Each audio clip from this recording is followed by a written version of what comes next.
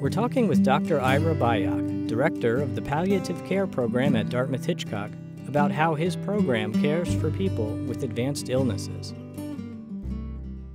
I'm Ira Byock. I'm a practicing physician, and I have the privilege of directing the Palliative Care Program here at Dartmouth-Hitchcock Medical Center.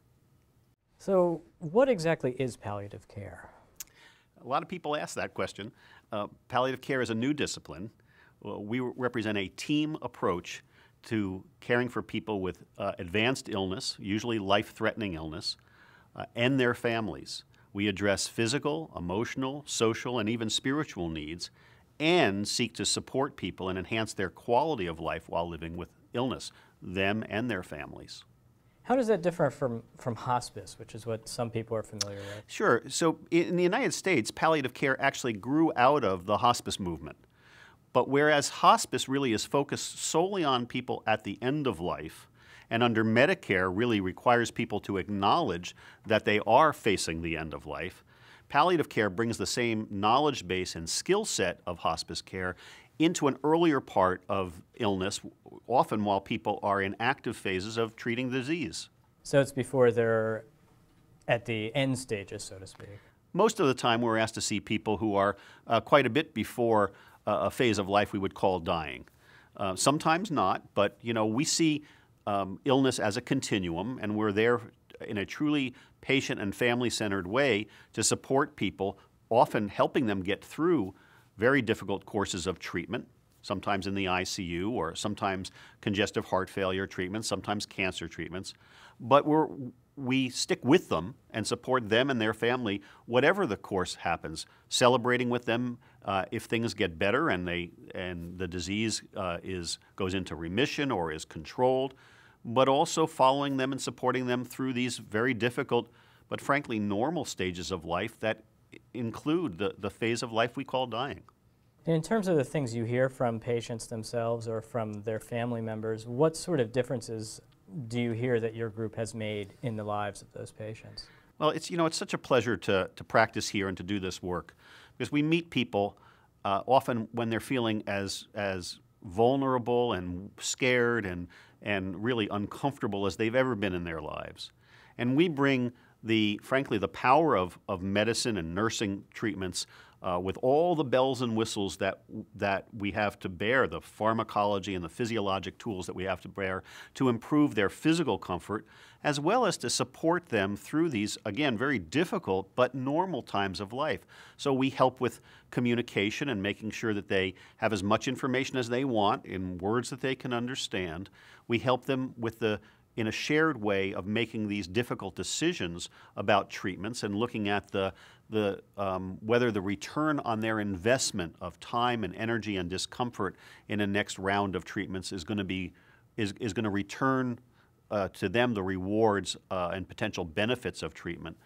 And we help them right through the difficult issues of adjusting to a progressive illness, including this stuff that I've termed life completion and closure, which nobody in our society, and frankly nobody even in healthcare, really helps people through. Often people have told us that when it gets to the personal aspects of life, their emotions, their feelings, their hopes, their fears, their disappointments, often they feel almost abandoned by the doctors and nurses that are treating their critical conditions or their serious diseases. And that's not an indictment of my colleagues here at Dartmouth-Hitchcock. It really is part of the culture of healthcare in the United States. As we've become more scientifically driven and evidence-based and frankly powerful as a healthcare system, we've progressively become a disease treatment system. What palliative care represents is a real commitment that frankly Dartmouth-Hitchcock is really at the leading edge of truly person-centered care and family-centered care. And so we get to do that and sort of create further value for patients and families while they're also getting the state-of-the-art disease treatments. What is the makeup of your team? It sounds like you might have counselors on your team, people who are trained in talking with patients and families. Well, our team, frankly, all of us are counselors. That's part of the criteria that we seek when we're searching for new team members and evaluating potential team members. But we have doctors on the team specialized in palliative medicine, nurse practitioners also specialized. We have a coordinating nurse. We have a social worker dedicated to our team, as well as a chaplain or spiritual coordinator. Additionally, and somewhat unusual for palliative care services across the country, we have our own cadre of volunteers that we specially select and train and supervise. We call them the No One Alone volunteers. And their job, frankly, is to focus on people who are in the hospital, often for lengthy periods of time, and address isolation, loneliness, and boredom. 3 factors that can erode people's quality of life and make it harder for them to be in the hospital. I've read statistics that about 20% of Americans die in an intensive care unit, and about 75% die in a hospital or in a nursing home. What alternatives do you see to these ways of dying? In fact, in America today, well over 50% of people die in hospitals, and about 75 to 80% of people die either in a hospital or a nursing home. Within the hospital, about 40% of people die in ICUs. If you just do the math, that's about 20% of American deaths still today occur in ICUs. There are 2 things that brings up. First is, most people, if you ask them eventually, where would you like to be during your last days of life? Pretty much everybody says, I'd like to be at home, or if I can't be at home, in the home of a loved one, or in a home-like place, surrounded by people that I know and I love and who love me. Okay? We ought to be able to deliver on that more than 20 or 30% of the time, which is about the best that we're doing these days in most communities. And that takes some preparation and planning. But frankly, I think it's also true that we as a society and culture need to take on redesigning our hospitals and our nursing homes so that they feel like places that, if it were the case that our dear mother or father ended up in one of these institutions during the last days of life, we wouldn't cringe. We wouldn't feel guilty. We wouldn't feel like we were abandoning them or disappointing them. And there are today, although I have great valued colleagues and I have huge respect for the nurses and doctors and nurses' aides who work in long-term care and nursing homes. Today, nobody wants to die in a nursing home, and nobody wants to send their parents to a nursing home. I think we can reinvent nursing homes. There are models out there that really give us hope that there are enlightened ways to design long-term care facilities so that they have really excellent medical components, nursing components, but they're also wonderful places to live and where people are nurtured and there's life within the nursing home or the long-term care facility. That's a challenge that we have to hurry to catch up on, because we have an aging population. We have a population that increasingly ends life with many chronic illnesses that used to take us away. Traditionally, in earlier times, people would simply die of. Now we get to live with them for many months and often years. That's a good thing. But we have to construct living environments that allow people to enjoy those years. And frankly, for those of us who are adults and are engaged in parent care, so that we feel good about the places where our parents and grandparents and brothers and sisters may need to be during the last months, weeks, days of life.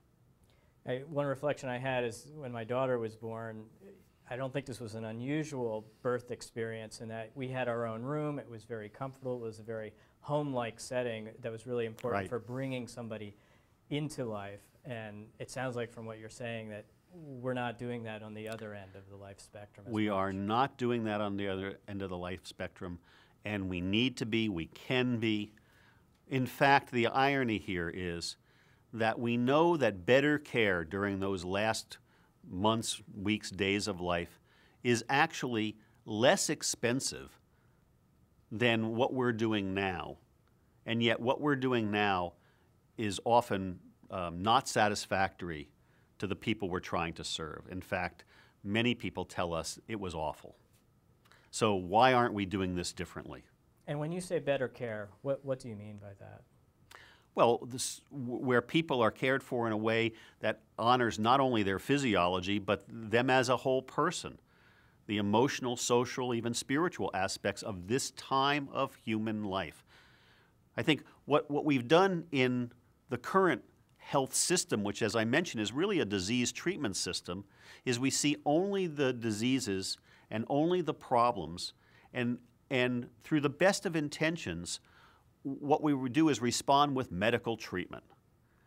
And so even when we're doing it reasonably well, meaning that we're not making errors and we're treating people's pain, all we've done is fully medicalize the end of life. We've medicalized something that is not a medical experience, it's a personal experience. People who are dying clearly have medical problems, got it. But the experience of dying is not a medical problem to be solved. It is a personal experience for the individual and family. And thus, healthcare, medicine, nursing, social work, chaplaincy, all of that, has something to offer. We can serve people through the end of life, but we should always remember that first and foremost, this is a personal experience and we are supporting the personal. I say that because usually if somebody becomes seriously ill, they get a serious infection, a pneumonia or something of that nature, or they fall and have a bad fracture, right? They've fractured their femur. We bring them to the hospital, and in a sense, what we say, often without even saying it in words, put your life on hold. We got serious things to do here to get you well so that you can get back to your personal life. You're not going to get to that meeting in Chicago. You're going to have to cancel that, but put it on hold. We're going to get you out of here. Things are going to be okay, but for the next week or two, we got to focus on your physical well-being. When people are facing the end of life, you can't say that anymore. And so now the medical treatment has to support the personal and frankly, be subordinate to the intimate, profoundly important personal experience of completing and closing a life.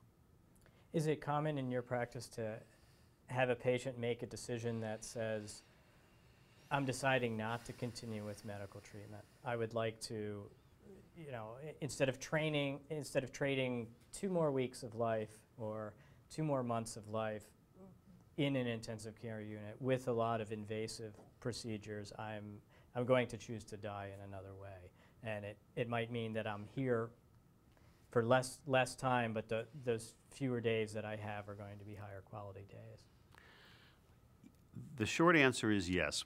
When people understand that a disease that they have is progressive, cancer is usually the easiest one to talk about, but you could add congestive heart failure or liver disease or some neurologic problem like ALS, Lou Gehrig's disease.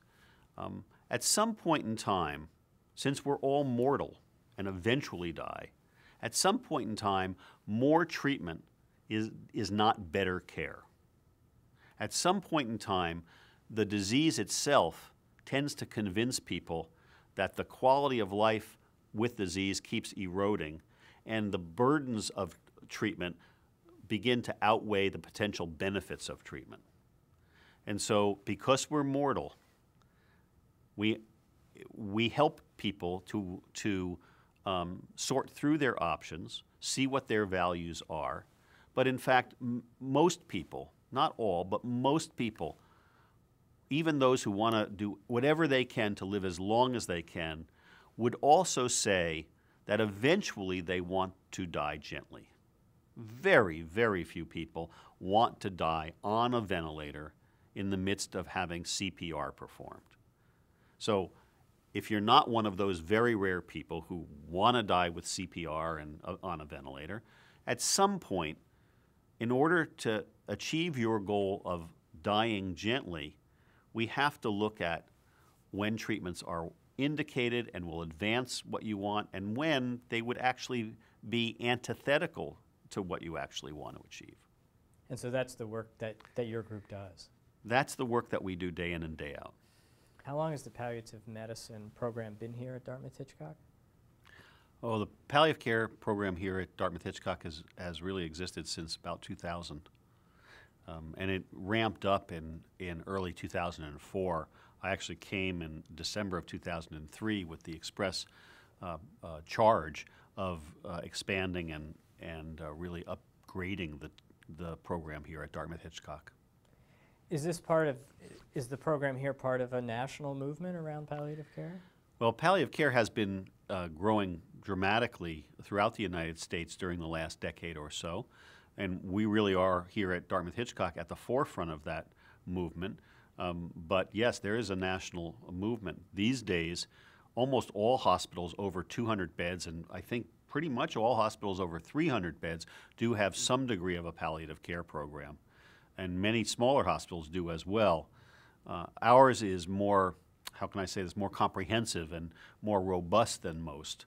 And we're, trying to provide a regional and even national example of what authentic team-based palliative care looks like. And frankly, we're publishing research about what the outcomes of palliative care are for the patients and families we serve and frankly for the health system.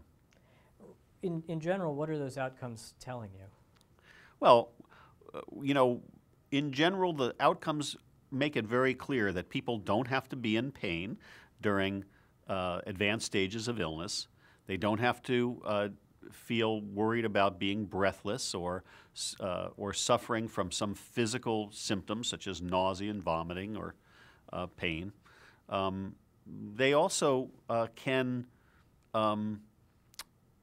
in feeling better emotionally and feeling better physically, it turns out that they're often able to hang in there and accept more disease treatment.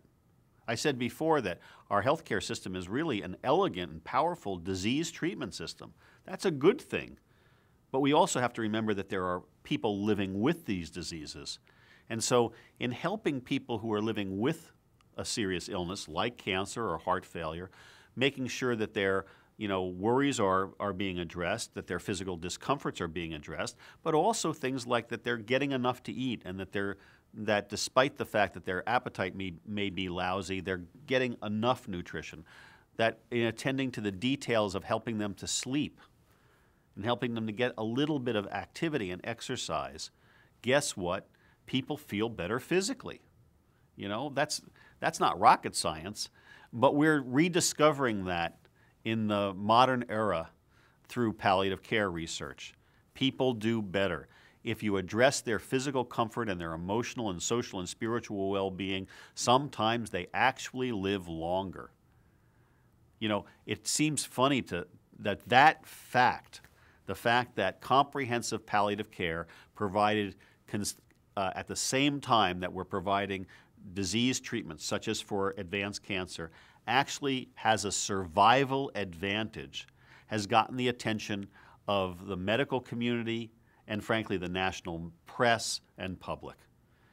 We always knew this. Anecdotally, I know from even my years prior to coming to Dartmouth, in my years as a hospice medical director, just by taking meticulously good care of people, sometimes they live longer. It's so utterly reasonable, and it makes so much sense, and yet it's been a new finding. It's made headlines. Has that spurred any changes that you've seen? Oh, I think it has spurred changes, although not enough yet.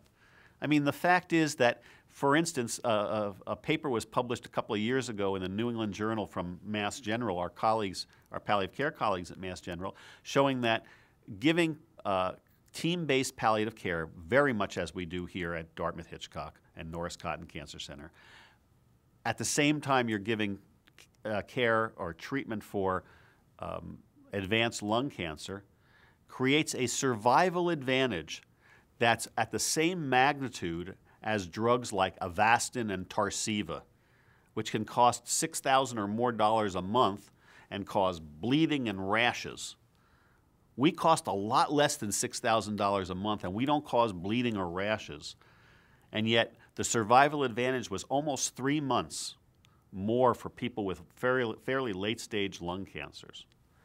Now, the good news is that you could also get your Tarceva and Avastin and get palliative care, and maybe that survival would be even longer. So that's, that's gotten people's attention, and it's beginning, and I guess we're getting new respect from the oncologists and thankfully from the payers of healthcare. But there's work to be done. What we haven't done yet, frankly, is we haven't recruited or engaged the patient base, the patient groups, the advocacy groups. I hate the term, consumers of healthcare, but in a certain sense, that consumer advocacy is needed.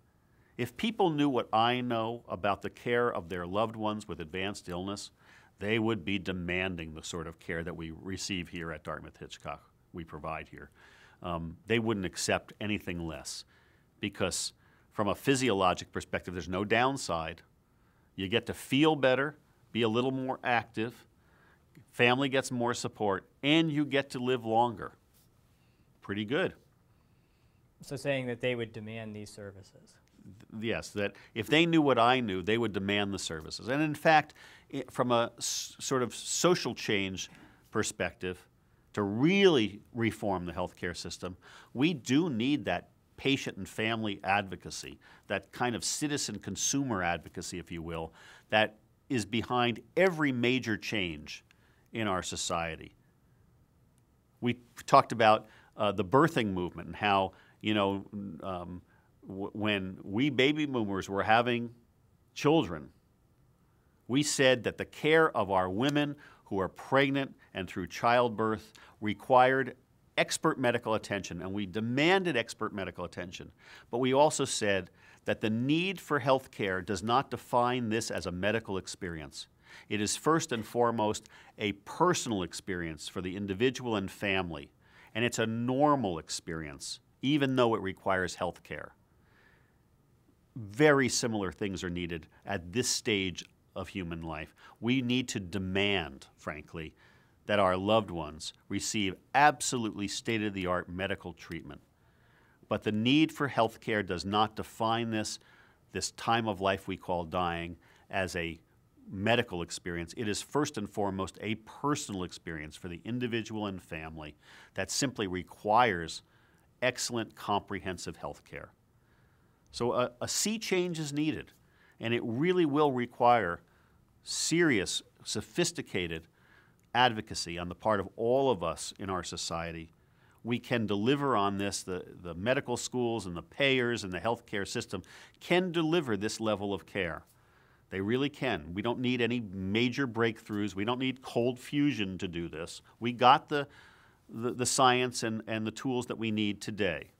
What we don't have is a system that is really responsive to the real needs of the people it serves.